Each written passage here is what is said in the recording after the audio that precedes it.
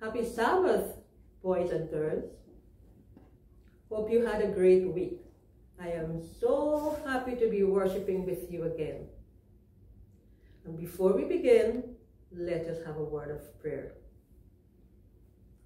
Dear Heavenly Father, we thank you for your protection during the week and for making it possible for us to meet together with our kindergarten boys and girls.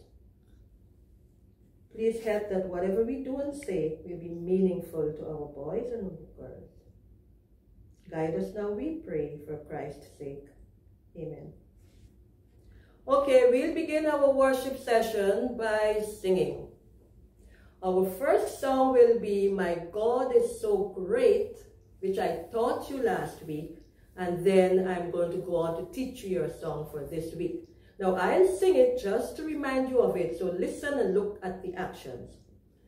My God is so great, so strong and so mighty, there's nothing my God cannot do.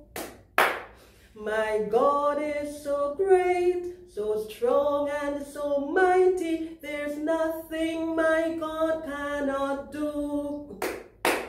The mountains are His, the rivers are His, the stars are His handiwork too. My God is so great, so strong and so mighty, there's nothing my God cannot do for you. Now it's your turn. Listen to the accompaniment and stand up and let's sing with the actions.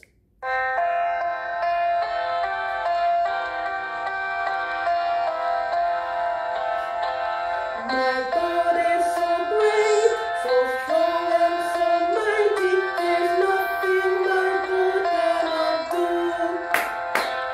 My God is so great, so strong and so mighty, there's nothing my God cannot do. The mountains are His, the rivers are His, the stars are His handiwork too. My God is so great, so strong and so mighty, there's nothing my God cannot do for you. Okay, you may sit again, and we're going to do our second one, which goes with today's lesson. Oh, give thanks unto the Lord. Okay, I will sing the words, and then we will sing with the accompaniment after. Right? Get ready.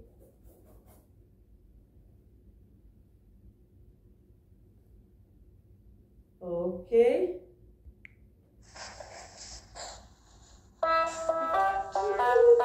Give thanks unto the Lord. Oh, give thanks unto the Lord. Give thanks unto the Lord. We repeat. Oh, give thanks unto the Lord. Give thanks unto the Lord.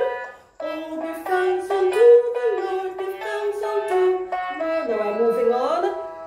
Oh, give thanks unto the Lord. I go back. Oh, give thanks unto the Lord. Oh, give thanks unto the Lord. Give thanks unto the Lord. Now listen to all of it together. The Lord, give thanks unto the Lord. Oh, give thanks unto the Lord. Give thanks unto the Lord. Oh, give thanks unto the Lord. Oh, give thanks unto the Lord. Give thanks unto the Lord. Now with the accompaniment. So listen for the accompaniment and sing along with me.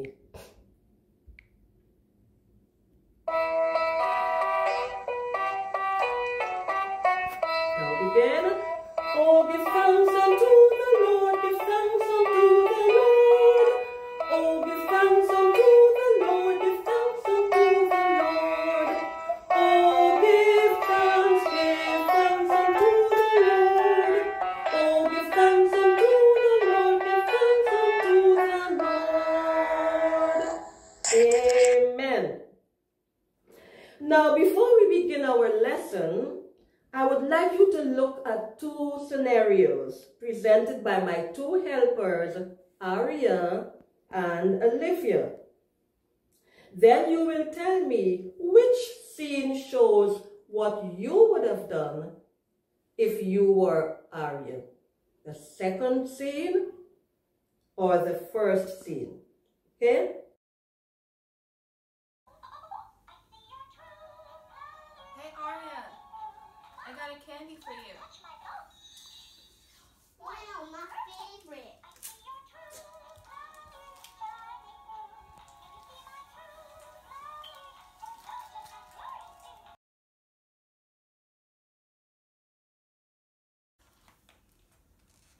Hey Aria, I have a candy for you. Thank you. I love you. Of course, I'm sure you all said the second scene, because in that one, Aria remembered to say thank you. Now, we will ask Olivia to tell us how she felt when Aria didn't say thank you and how she felt when Aria did say thank you. When Aria didn't say thank you, I felt unappreciated, like she didn't care about me or that I was being kind to her. She was just glad that she got her favorite candy. It made me very sad. When Aria said thank you, I felt like she appreciated my kindness and that I was important to her. I felt that she wanted me to know that she loves me for being kind to her. This made me very happy. Thank you, Aria and Olivia. You see, boys and girls, when you say thank you, you make the giver feel very happy and appreciated. Good job, Aria and Olivia. Well done. Our lesson today is entitled, One Said Thank You. You will find this story in God's Word, the Holy Bible, and it's in Luke 17, verses 11 to 19. Aria will now tell us what our memory verse is for this week. God, I will give you thanks forever. Psalms 30:12. And now for today's lesson. One day, Jesus and his disciples were walking to Jerusalem. They passed by a little village, and while they were passing there, they heard a group of men from a distance shouting, "Jesus, Master, have pity on us." Jesus looked towards where the sound was coming from, and he saw that they were 10 men. Okay, do you see those 10 men? Now let's make sure that they were really 10 men that Jesus saw. Count them with me. 1, 2, 3, 4, 5, 6, 7, 8, 9, and 10. Yes, they were really 10 men. But the men were not coming near to Jesus.